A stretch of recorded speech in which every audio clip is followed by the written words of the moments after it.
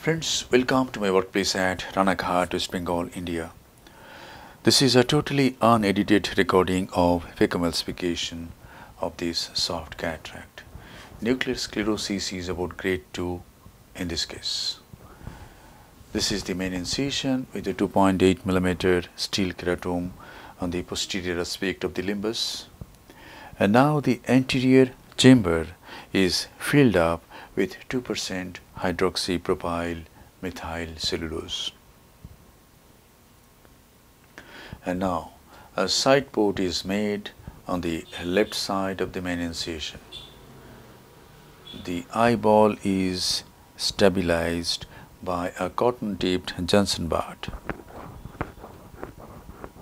And now capsulorhexis is being done with the help of a Utrata forceps.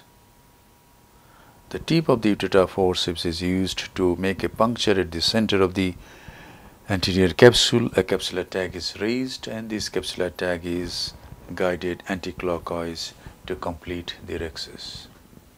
And now hydrodissection is done with the help of BSS and this 27 gauge cannula.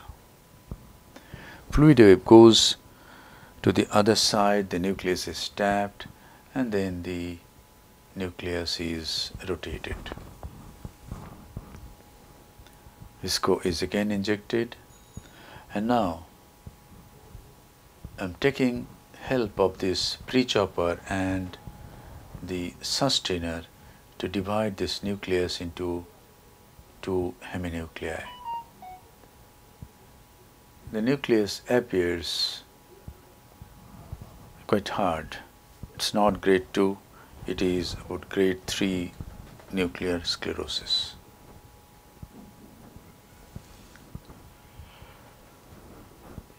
Now the handpiece goes in. The handpiece goes into the anterior chamber with its bevel down and some superficial lens matter is aspirated. And now this is division of the heminucleus into smaller pieces. So the heminucleus has been divided into 3 pieces and each nuclear piece is emulsified with ultrasonic energy. Ultrasonic energy used in this case is 60%. Flow rate is 45 ml per minute. Vacuum is 450 mm of mercury.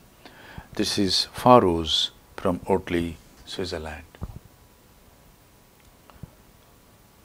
Now we come to this piece.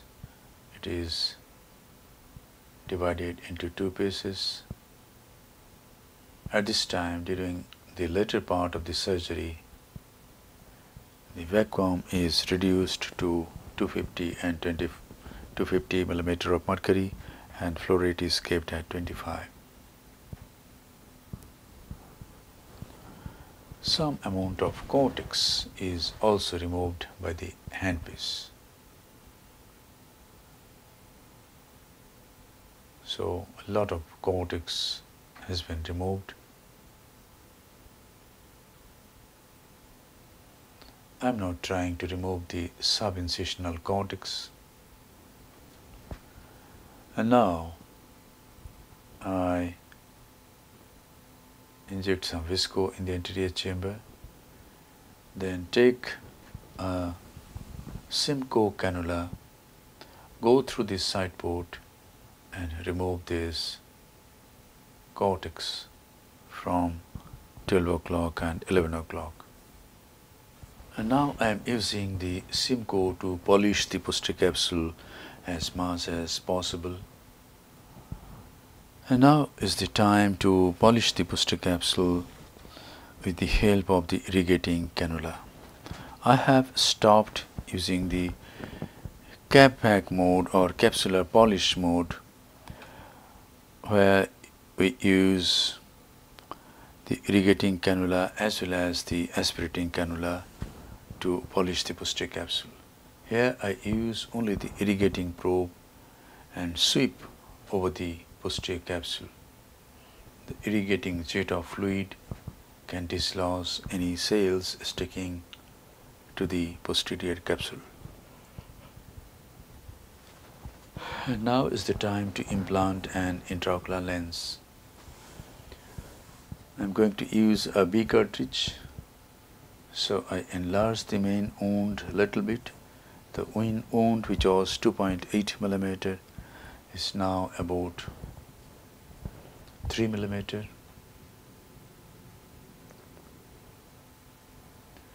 And now hydroimplantation of this single piece monofocal intraocular lens is done. This is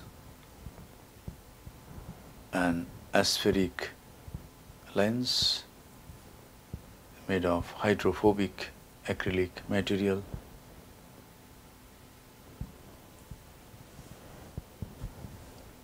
The irrigating cannula is being used to irrigate the capsular bag as well as the anterior chamber to remove any visco.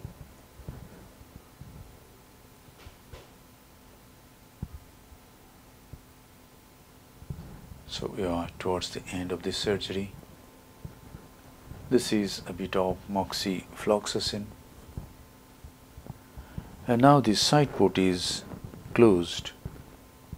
It is made watertight by hydrating the corneal stroma with bases.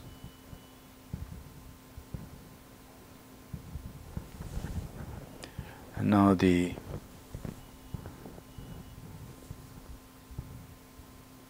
is the final lavage of the anterior chamber.